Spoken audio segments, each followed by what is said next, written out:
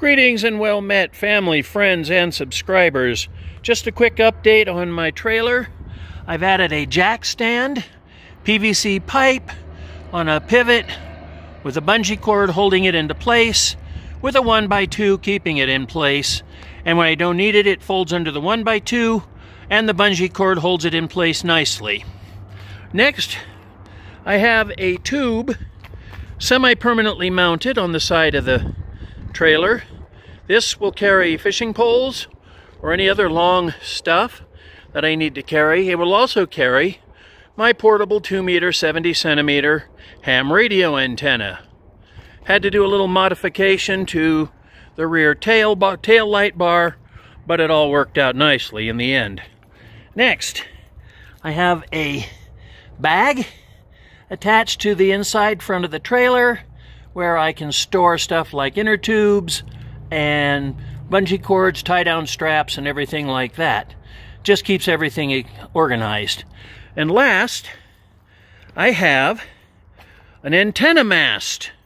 I am a ham radio operator, have been since 2016, and this summer I'll be doing a couple of field deployments. So I said, well, why not put a mast on my trailer for my good 2-meter, 70-centimeter antenna. So I made a bracket, which is crooked. I need to straighten it out. It's made out of 1-inch PVC. I have a 5-foot piece attached to the trailer, and then another 3-foot piece that goes into the piece on the trailer, guided by a dowel and a connector, which isn't glued in. All I got to do is buy the coax and figure out how to mount the radio.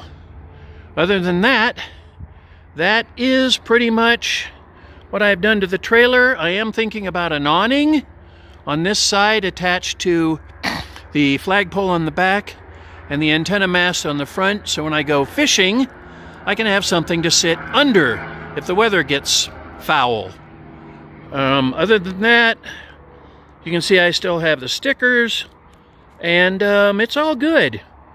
I don't know if I'll do anything else to it. As my mom said, it'll get too heavy to pull, but it never will. I will maintain. Other than that, take it easy, have a good one, and we'll talk to you later. Bye.